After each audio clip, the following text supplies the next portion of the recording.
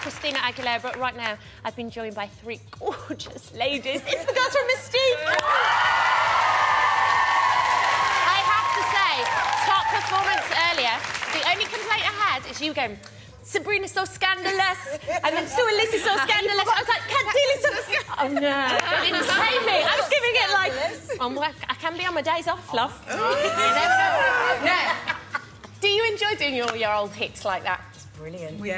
Excellent. Because I have to say, I saw these girls and they were practising in the corridor yesterday with the tape recorder and the dance moves. How was it? Did you get them all? At first, we was a bit rusty. Yeah, but we got them in the end. We managed to pull it off. I went wrong today. Oh, nobody noticed. Nobody noticed. Now, everybody's been texting in with questions for you guys, as always. So here's the first one. It's from Danielle in Luton. She says, what's the most scandalous thing you've ever done? That's a good question. Probably bunked off school or something like that. I shouldn't really say. I am really a good role model.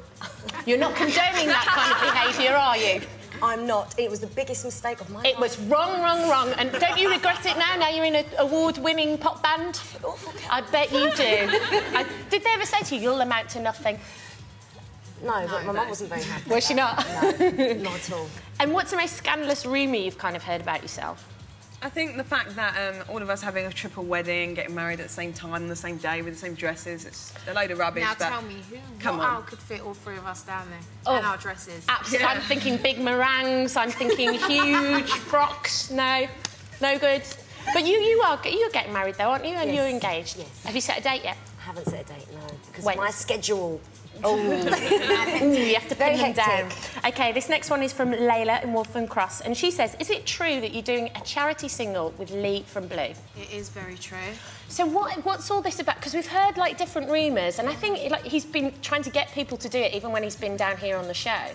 So what's the deal? Bless him, he's so sweet. He's written this fabulous song called Stand Up As People. Right. And it's beautiful. It's about just stopping the war, and at the end of the day, it's going to affect everybody around the world, so we don't want it, and I'm sure a lot of people out there don't want it, so we're just going to get together and see if we can make a stand and just let people know that, you know, there are people out here that want to live. And who else is involved, do you know? We're not sure, actually, so I don't want to say, you know, in case they're not confirmed. So when are you going to go? Have you recorded it yet? We haven't recorded it yet. And when's it going to be out? Do you know that? No, we don't really know much information. We have a copy of the song we've been listening to. Did he not ask you, Kat? Well, I think he might have heard me sing once before on a maybe karaoke, and he thought, let's give her a miss, shall we? Give her a wide berth. I see. But you don't know when it's coming out yet? Not yet. We'll let you know. OK, fantastic. This next one's from Steph in Hull. She says, Alicia, well done for presenting SMTV this morning. Did very well.